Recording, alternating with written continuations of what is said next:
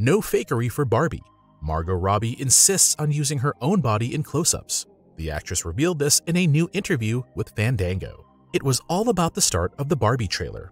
The feet of the famous character get out of her pink heels and just stay in the same stretched position. Margot Robbie confirmed that these are indeed her feet. A bit of tape for the footwear, a pole to hold onto, and about 8 attempts. Done was the funny effect. The well-known Harley Quinn actress emphasized that in her movies she usually does these so-called inserts herself. That is, detailed shots of hands, feet, and so on. She can't stand seeing the finished film and knowing that the body parts shown don't actually belong to her.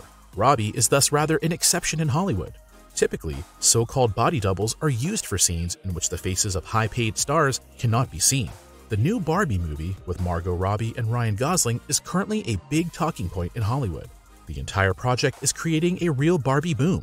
In Malibu, you will soon even have the chance to spend the night in Barbie's dream house. All in pink, of course. After initial doubts, director Greta Gerwig's film project has managed to convince a growing number of movie fans to check out the film, at least since the first trailers were released. In addition to the ironic yet affectionate treatment of the cult figure, the simultaneous theatrical release with Christopher Nolan's Oppenheimer on July 21, 2023 is a particular cause for amusement.